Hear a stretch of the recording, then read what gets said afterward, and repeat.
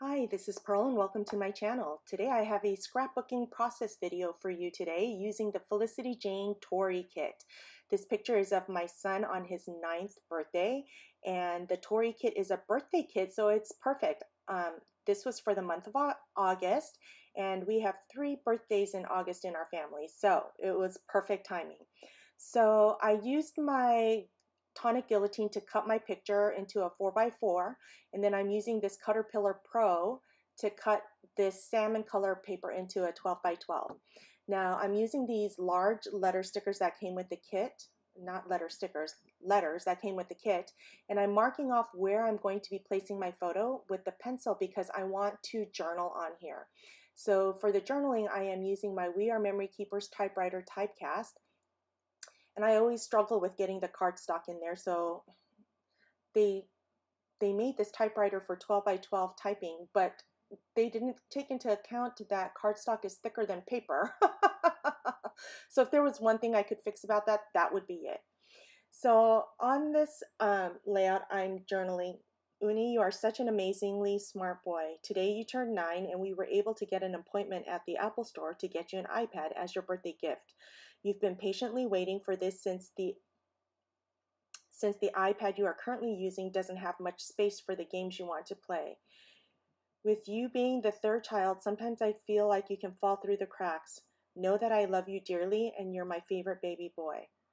So I'm writing that, and our family tradition is that the kids for their birthdays can either A, get a large birthday gift, B, have a birthday party, and nobody's doing that with COVID, or C, go somewhere, which we're not doing that either. So he picked a large birthday gift. And we have limitations on how often they can use their iPads, so I don't worry about that part too much because they're only allowed to use it on the weekends to play games. They do use it some for school, but that part is allowed. So I'm taking my scraps of paper from this kit and I am using my ATG gun to create some layers here. And I like my layers to not line up evenly, so they're just a little bit off kilter. Now I'm going to, I did 1, 2, 3 layers there. Now I'm putting down the letters 9. I didn't know if I was going to use the letters 9 or the number 9, and it took me a while to find that. And I end up taking off the last layer because it made it so that the journaling was not quite visible. So I'm using my fine liner, which is filled with Scotch quick dry adhesive, and I'm going to adhere the letters for 9 down. You can see here I'm struggling. I'll get it here eventually. I put the Scotch quick dry adhesive into the fine line applicator bottle so that I can get some precise gluing down.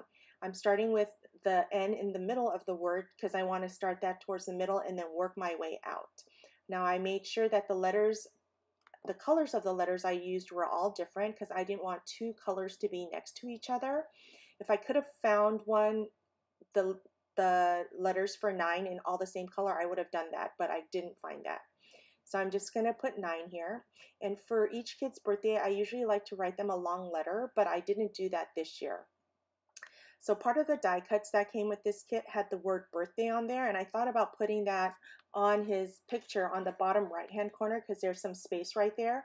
But I apologize you can't see this, but I'm looking through the branding strips. I can never remember that word, branding strips. To put on the bottom of this layout. Now the one I'm going to use, it looks like starbursts everywhere, and you'll see that in a moment, so I apologize again. I'm going to go ahead and adhere that down with my ATG gun, and I'm just going to line that to the bottom. And I decided I'm going to put the birthday die cut between the journaling and the bottom of the branding strip. I'm using my Stampin' Up! Foam Dimensionals to adhere or pop up the word birthday, and you'll see that here soon. I'm cutting some of the foam dimensionals because some of them were a little bit too big to fit behind the word. After I place that down, I'm going to go look through the other die cuts and see what else I want to add to this layout. Now, I don't want to make it too busy, so I'm going to keep it pretty simple. Actually, most of my layouts are pretty simple. I think if you've been following me for a while, you know that.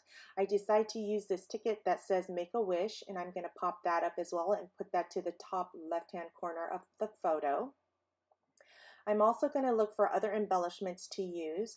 And so after I peel all these off, which is such a pain, I don't know why my nails have a hard time pulling those foam sticker things off. Does anyone else have that problem, or is it just me?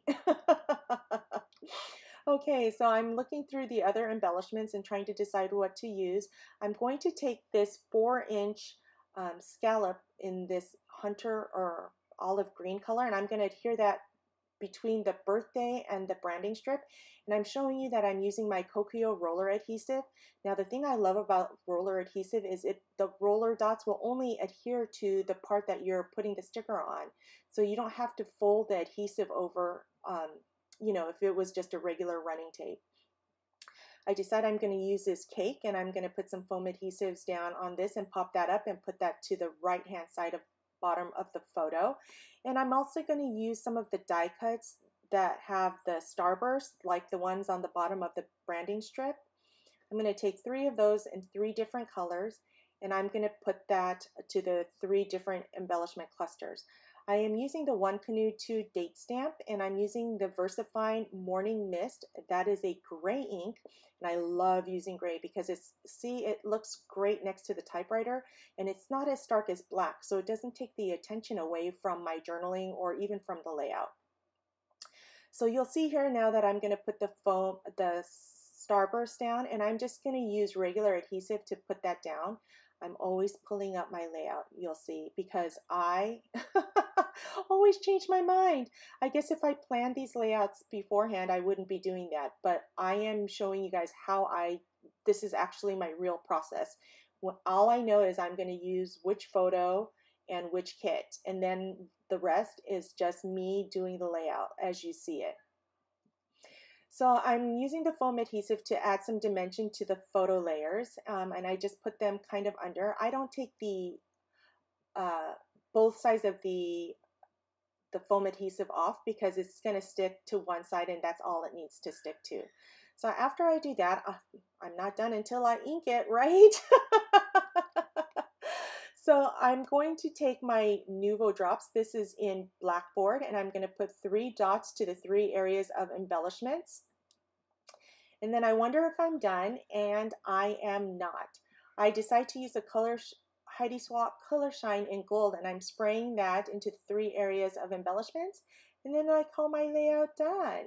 I hope you enjoyed this video. If you did, don't forget to give me a thumbs up, subscribe, hit that notification bell so you know every time I upload a video, and I'll see you next time.